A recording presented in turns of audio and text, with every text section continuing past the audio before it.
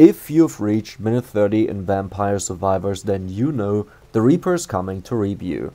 There are record attempts to postpone death as long as possible, and the current record reaching 15 minutes survive with 21 Reapers coming after him.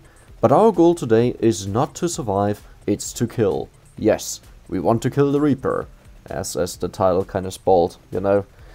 But why would you want to do that, right? Like, what's the point? Well, I mean, for one, it's just fun. It's supposed to be the end, you can't prevent that, it's the one that always kills you, but now it's your revenge. But probably more exciting, it unlocks a hidden character called MissingNo. That's the same name that is also used in Pokemon, you know, it's just a missing number. And as of making this video, the character has fully randomized stats every single time you go to the stats screen, but apparently in the new update this will change, and I don't know what they really do with him.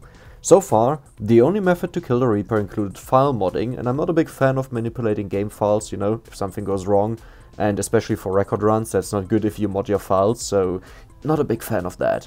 So, let's get into it, and by the way, don't expect to succeed right away. This is how long this attempt took, and this is the last attempt that I did, right? There were many more, so come on, this video deserves a like. Step 0.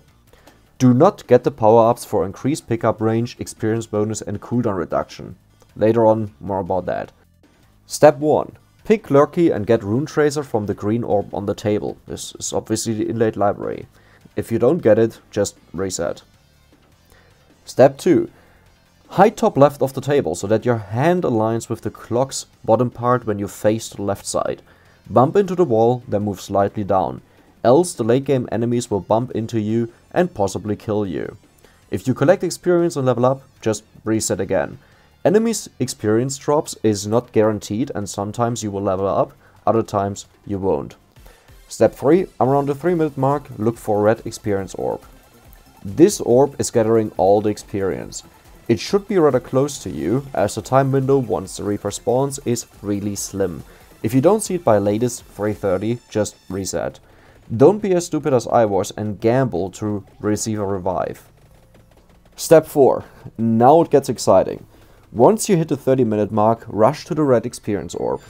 On the way there, you should level up a few times. The top priority is Bone, but more to that later. If you can, pick up Laurel, Tiramigu, Clock Lancet and Empty Tome level 1, but do not go further. These are just the main important ones to keep you alive. Else the focus is on Spinach, Duplicator, Candelabrador, Spellbinder and Bracer, but you can see that on the screen. Now, listen carefully. Do not upgrade the Empty Tome right away. Get the Clock Lancer to level 7, do not max out any other weapon, then get Empty Tome to level 5. This works because of a game quirk, where the game does not apply the Empty Tome cooldown bonus once the weapon is already maxed out. The weapon has to level up for it to apply. Step 5. If you got Bone, then just position yourself on the top right of the table. You'll see you're standing right if the Bone and the Rune Tracer bounce in a spot and hit the Reaper. The Bone is a bit more crazy, but the Rune Tracer should just bounce left and right and just repeatedly hit the Reaper. If you didn't get the Bone, then just do what I did.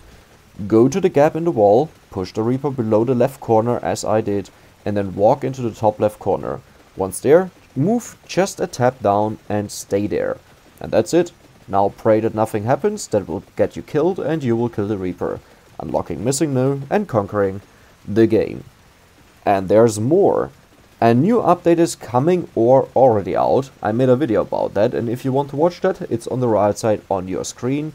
And if you know all about that, then hey, I also do gold record runs. I currently hold the world record with 22.8k gold in a single run. So that might also be exciting, and otherwise, hey, the left video is just YouTube's recommendation. That's better than nothing, I guess. So yeah, if you enjoyed this, please consider subscribing, and I'm out.